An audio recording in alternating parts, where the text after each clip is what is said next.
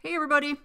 I'm back with another Tool Time Tuesday video. This time we're going to be looking at the LaserPecker2 laser engraver. We've already looked at the Auteur LaserMaster 3, but this is a little bit of a different setup. It's kind of apples and oranges as far as comparison, so stick around and let's see what this one can do.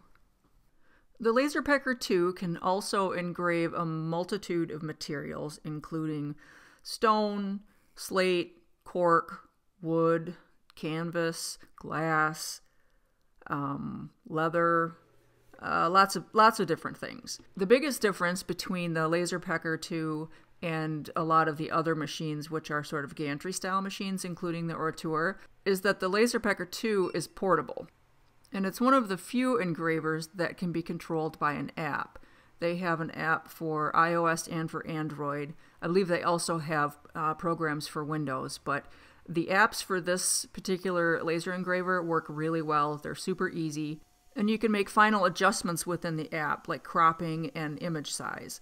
So you would want to have your image mostly done and ready from another program, but if you need to make it larger or smaller, depending upon what your preview looks like, you can do that within the app, and you can also just crop things out.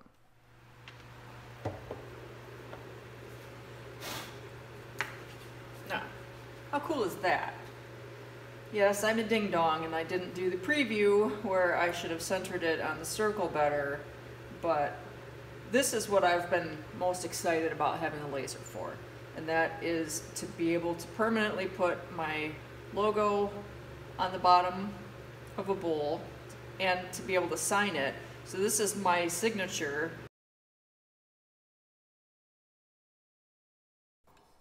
We'll get back to how I did that in just a minute. I want to show you guys one of the other cool things about this unit, and that is the base is adjustable. So the base goes up and down, but you can also rotate or tilt the laser unit. The maximum size you can do on the LaserPecker2 is 100 millimeters by 100 millimeters. And so in this instance, the diameter of my bowl is larger than will fit underneath the laser unit if it's attached to the base. But because I can tilt it, I can set it at the appropriate angle for whatever I'm using to hold up the workpiece with, and engrave it on more a horizontal plane. So you're limited on the size of the image that you can create, but you're not limited on the size of the workpiece you can create the image on. Because you can tilt it, or you can just remove the unit from the base and use it like that. The shroud comes on and off really easily, and in this case, I am going to leave it on and use it to set the focal distance of the laser. That's a really nice feature of this unit as well. You can either just use the orange shroud as your distance. There's also a little foot that flips down, or you can just use a ruler if you take the shroud off. So on the first bowl, I said that I forgot to look at the preview to make sure that it was going to burn the image in the correct spot. I'm going to try to show you that a little bit right here. It's going to be easier to see the laser part of it a little bit later, but you can actually move where it's going to burn with the app. So you just hold your finger on your image and move it around until the outline preview is where you want it to be, which is also really nice. So you can just tweak it with the app after you get it close. Doing the logos is really fast. There are a couple of options as far as resolution. You can do 1000, 1300, or 2000. I've been doing my logo just at 1000 and as a binary file, and it literally took 2 minutes to engrave this on the bottom of the bowl.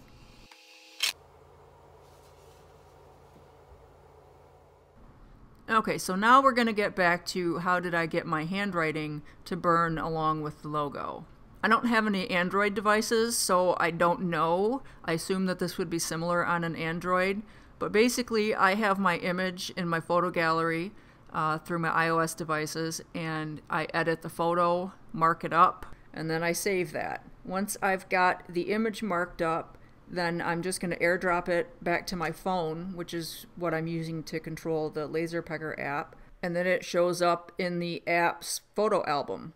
So from there I can just select it and burn it like normal. The preview lines show up a lot better in this next clip. So what I was talking about earlier, you set your size in the app and then you can look at a preview and it will give you the outline of where that goes. And then you can move that around and then you can still make adjustments and look at the preview again to make sure that everything is exactly where you want it to be. These are going to save me a ton of time.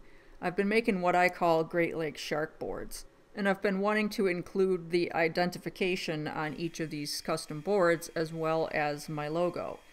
And so what I've been doing is using these aluminum business cards and tricking my Cricut into engraving them, which is a giant pain in the butt. It doesn't come out really well. And then I had to build a router template so that I could route the correct recess to accept the business card. And then I had to cover that in resin. And this is going to be just fabulous. I'm going to put the LaserPecker2 down where it needs to go and I'm ready to roll. So I've got the unit mounted back in the base, and the base has a vertical travel that is motorized, which is really nice. You just use the orange cone for anything that's flat, and that gives you the proper focal length for the laser. I wanted to try this out on some actual projects, and then I also wanted to just do some testing and see how things came out on a variety of different materials. So I went scrounging around the shop and I found a handful of different things that I could play around with. Those of you who've been with me for a while will know that fellow Bear girls Marie and Lori are both quite accomplished artists, and so I have a plethora of material with which to practice. All of these round images Marie did for touchstone pottery, and they actually get shrunk down and then silk screened onto porcelain jewelry. And since they're black and white images with a reasonable amount of detail, I thought they would make good test subjects. So the bison skull was done on a piece of cherry, and this little saw-whet owl is done on a cork coaster. The app displays all of your settings along with the image that you did at the end, so I just take a screenshot of that and then I can make a database of what materials I'm using with what settings, and then that's going to save a lot of time and hopefully hassle down the line. The next material I'm going to try is a 6x6 tile from one of the big box stores. I don't know if this was a wall tile or a floor tile. I do know that it's not coated, it's not shiny, it's relatively porous. So I used the stone setting in the app to start with and figured we would just see how this went. And how it went was slow. It's the same kind of file that I've been using for all of my other tests. It's just in the different material, and this definitely took a lot longer. While the cork coaster only took 2 minutes, this stone tile took about an hour and 20 minutes. The LaserPecker2 is pretty versatile in that you can use the base in several ways that we've already looked at. It also has a couple of different modes that can be utilized with an optional third axis. This is what they call the trolley mode, and basically the third axis, which has the rollers on it, it's turned upside down, and rather than the material passing over the rollers and underneath the laser, the entire unit is moving down the line. So you're still limited to 100 millimeters tall, but you could make a sign as long as you wanted to in trolley mode. The third axis has 3 different modes. That's trolley mode, slab mode, and cylinder mode. This is the trolley mode. The slab mode is actually similar, except that the workpiece is supposed to pass over the rollers, and they have these little blocks with roller bearings on top, and that's supposed to help support the workpiece as it's going over the rollers, and I could not get that to work. It seemed like mine were just a little bit too tall, and so it wasn't sitting properly. The cylinder mode, however, worked really nicely. One of the things that I really wanted to try was to see if you could make a design go all the way around a cylinder. And you absolutely can. I just did a quick spindle turning to have something to play with, and it's not even, which is why my design didn't line up. The one that is on the unit right now is a dowel, and so it is round, and you'll see that you actually can make a design that goes all the way around and lines up if you have the length correct. So I used one of those flexible tape measures that you use in sewing to get the circumference of the dowel, and then I burned that as the length, and it lined up. So I was pretty impressed with that. All right, I have the little silicone bands. Actually, they're the largest ones. I didn't think they were going to fit on this, but they did. Because this is a relatively large tumbler, I have tilted this so that I have enough room. This is going to be my range finder for the correct distance. I did a test piece because the hardest thing about the third axis is lining it up and knowing which way it's going to print.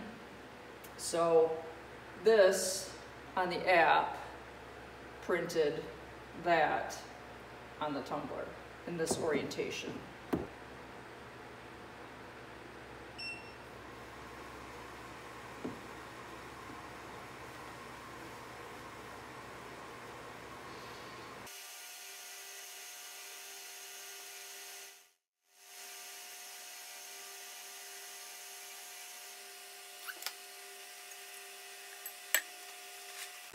I'm gonna try a little denatured alcohol. Well, that works for me.